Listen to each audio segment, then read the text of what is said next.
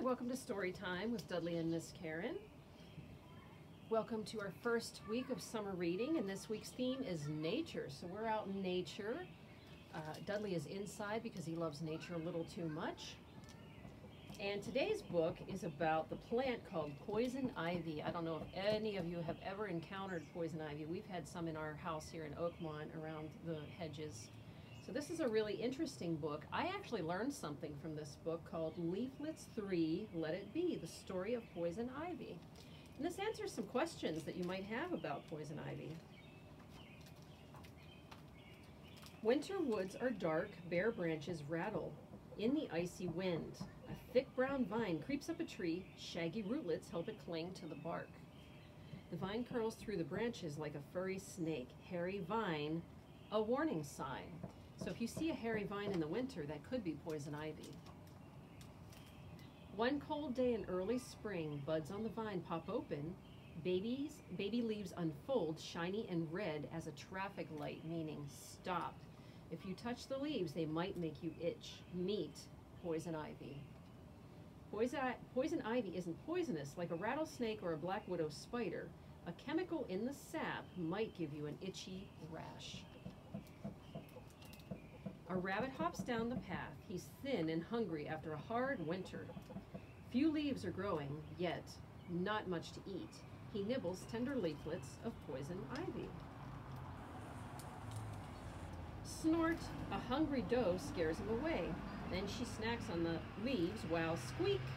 White-footed mice gnaw on poison ivy stems until a fire truck passes.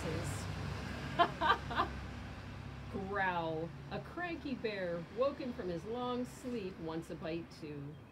Tender red leaves are the first taste of spring, but poison ivy has more to give.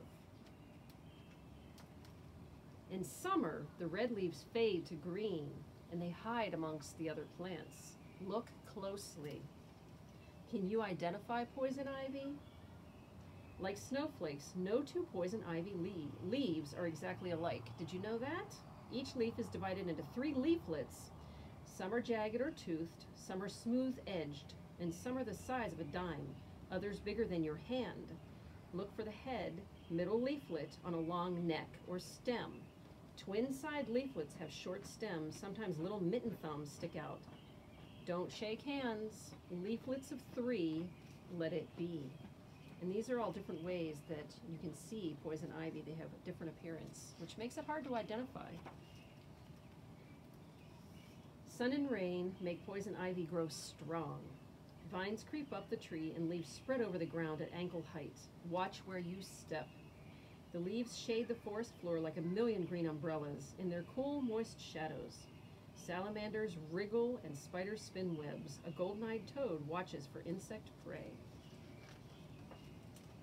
Swooping low, a cardinal carries food to hungry babies.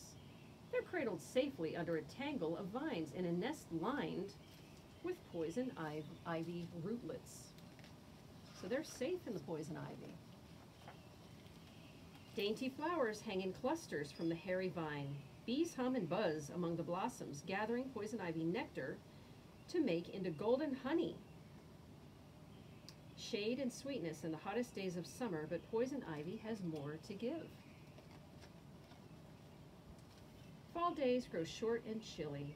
Tiny insects roll themselves up in snug poison ivy blankets, so it helps the insects as well. Aphids, beetles, and caterpillars crunch and munch on poison ivy leaves. Leaf miners tunnel through, eating as they go. Leaves grow scarlet, orange, purple, gold, a poison ivy rainbow. Did you realize it was that colorful?